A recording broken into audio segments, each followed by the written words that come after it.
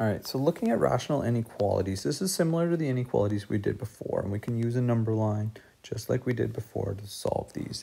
The one thing that we need to do is we typically want to make things equal to 0.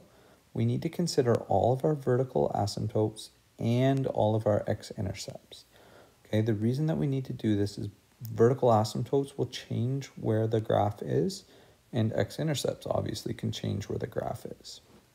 So the first thing we can find by factoring out our equations is always our vertical intercepts. So like here we can see that x cannot equal 3 because that would make this undefined. Now I'm going to move everything to one side and I'm going to solve. So we'd have 4, actually let's do it this way. So let's have 4 is less than 20 times x minus 3. And then 4, so we've got 4 less than 20x minus 60. So that's going to be 64, is it? 64 is less than 20x. And we know that 64 over 20 is less than x. That would actually be our interval. Okay, linear equations are what we're looking for here. Okay, so linear equations are probably the hardest one to understand. This is our final answer.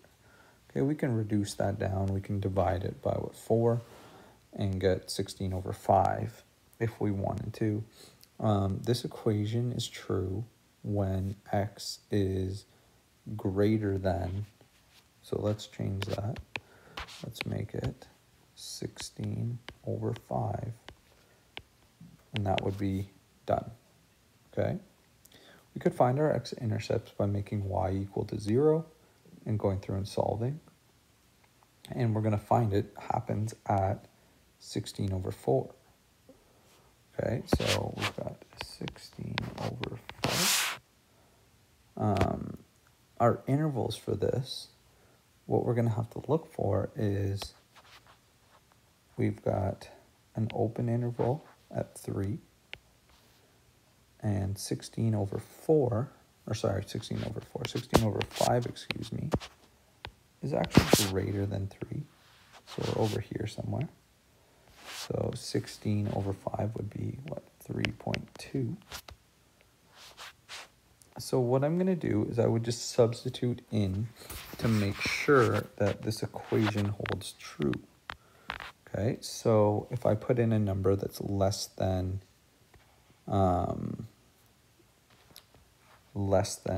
3, so if we put in 0. So if we put in 0 and checked our equation, and we're going back to the original equation here. Okay, so 4 minus 4 over negative that. So this is true. So that works. Okay. This is where between 3 and 3.2, I would check something like 3.1. Okay, well, does this work at 3.1? So now we've got 4 over 3.1 minus 3. Well, 3.1 minus 3 is going to be 4 over 0.1, and that's going to be 40. 40 is not less than 3, or sorry, less than 20, so that doesn't work. Now, if we choose a number that's greater, let's say 10,000 or 1,000. Okay, 4 over 997 is going to be less than 20, so that does work. So therefore, this equation works at these intervals. Okay, so we're from 0 to, or sorry, from negative infinity to 3, union with 3.2 to infinity. Okay. So now we're going to look at the next one. Okay, so we're going to come over here. can't really see anything from this. So what we're going to have to do is we're going to have to factor it first. Okay, so on the top there, let's change that to a squared. Okay, I don't want to deal with a cubic right now. So we're going to have x minus 4, x plus 1 over x minus 3, x minus 2. So our vertical asymptotes happen at 3 and 2. And our x-intercepts, we only have to look at the top of the equation here. It's already rearranged to be on one side. We don't have to do anything like we did with the linear equation. So our x-intercepts here are going to be 4 and negative 1. So on our intervals, we're equal to here. So this one's actually a little bit harder. So we have negative 4. So x-intercept, because of that equal to or greater sign, negative 1 is colored in. 2, it's a vertical asymptote, is not colored in. 3 is a vertical asymptote, is not colored in. 4 is colored in. So here's our line. Okay. Now we have to be greater than 0. So really, to be greater than 0, it has to either be a negative over a negative or a positive over a positive. It can't be any combination. So what we need to have here is either all positive numbers or an even number of negative brackets. So what I'm doing is I'm going to substitute my numbers in.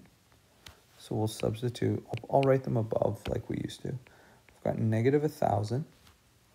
This one will be 0. And then 2.5, 3.5, and we'll call this 1,000. Okay, and now I'm going to check each bracket, and then I'm going to have an overall.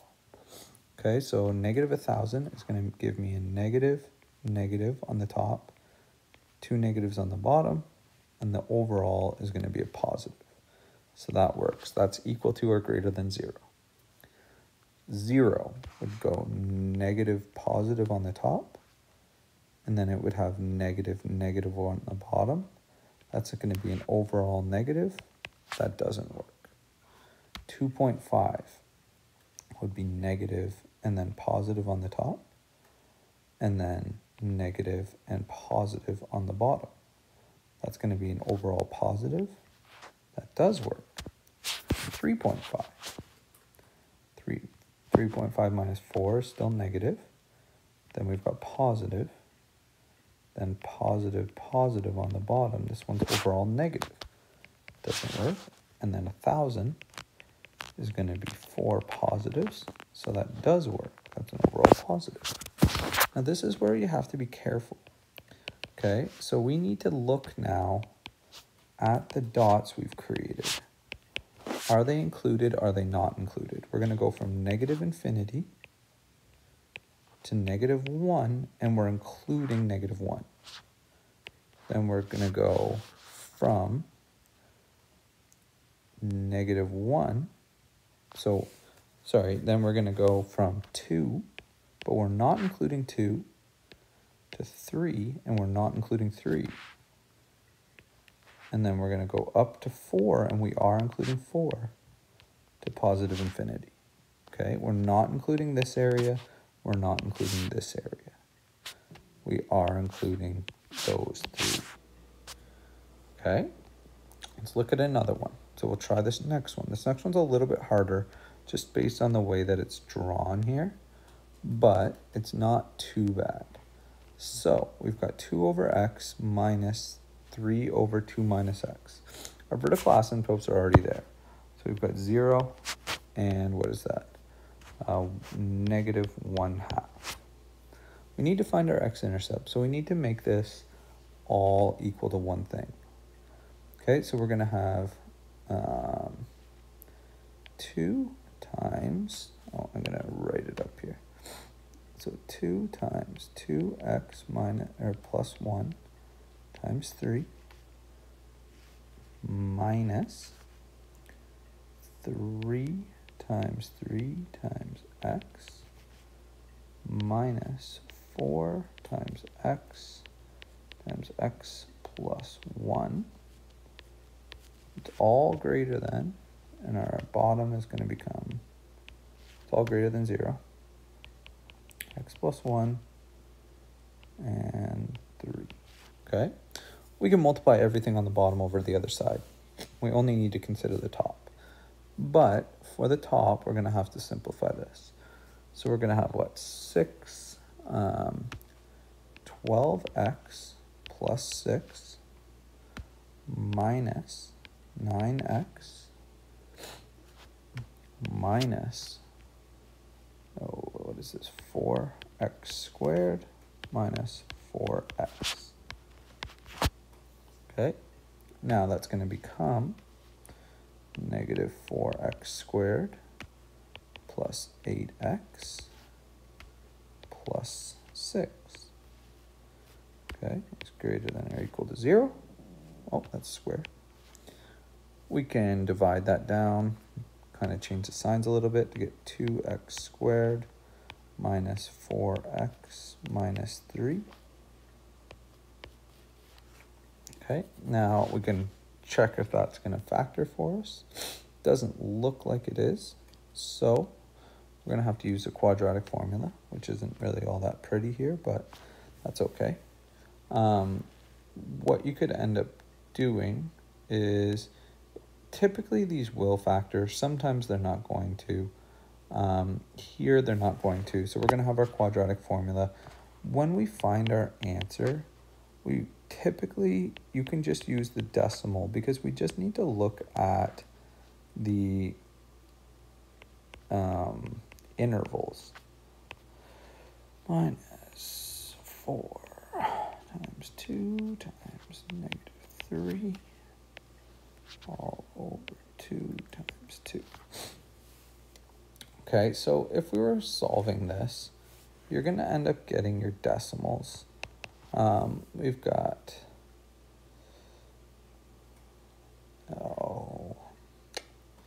what is this? So you're going to get your decimals to be around 2.58 or x equals negative 0.58. Okay, now you could put your square root, you could put your exact answers.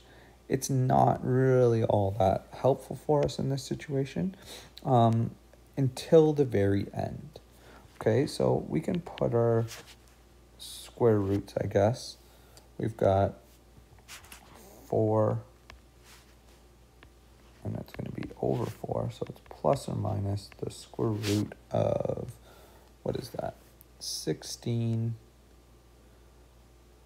So 16 plus, is that 8, 24? So square root of 40. So this is going to be x is equal to 4 plus root 40 over 4 or 4 minus root 40 over 4.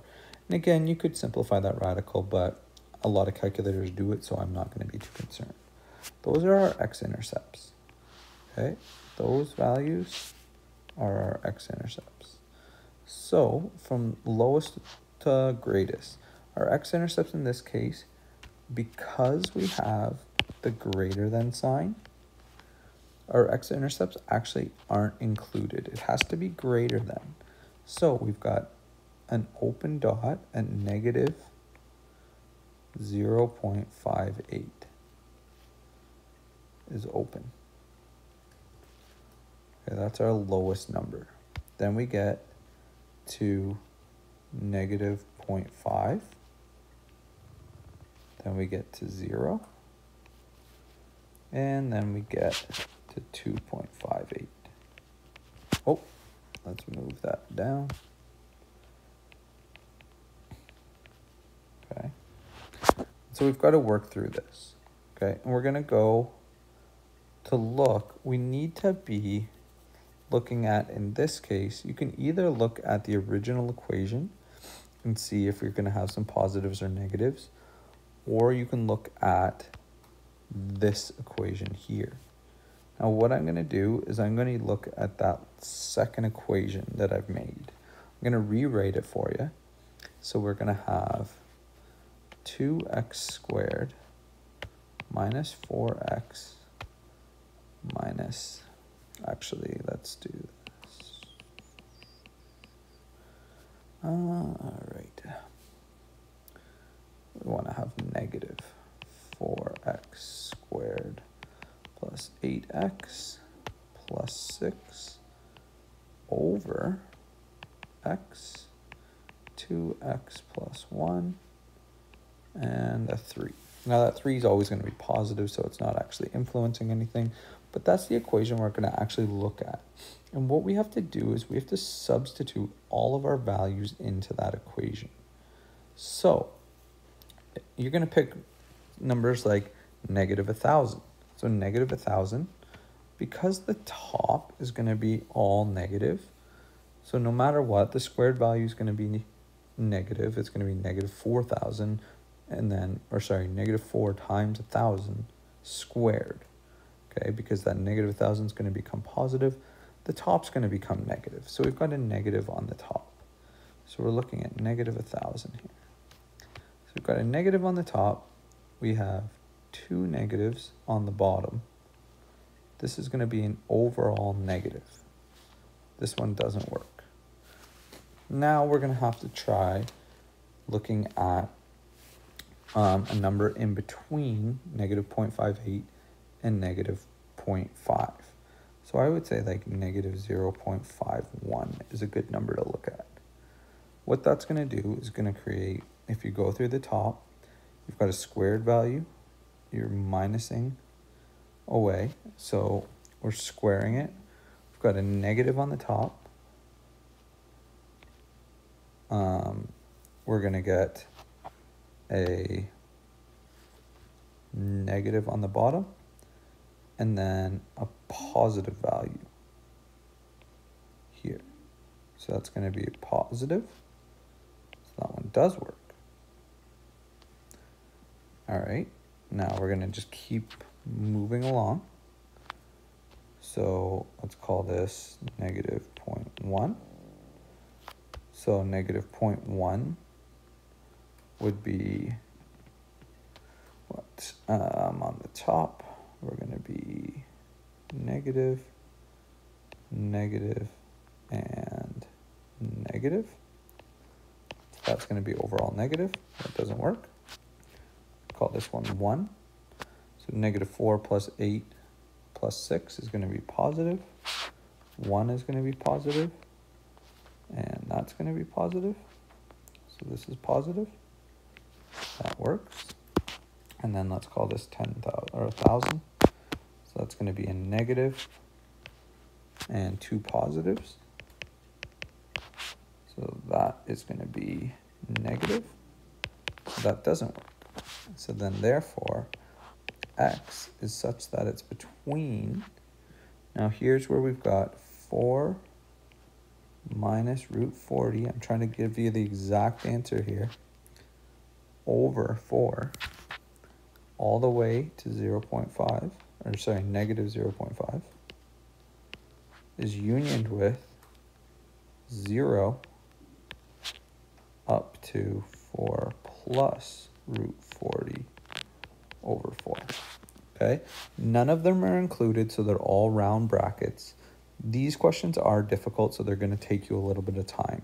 You have to go through them slowly. Unfortunately, if you get something like this, it is rather ugly to work with, but typically the questions look something like this, where you're just looking at the brackets. Okay, so there is some questions associated with that are like this. I would say most of them are. Some look like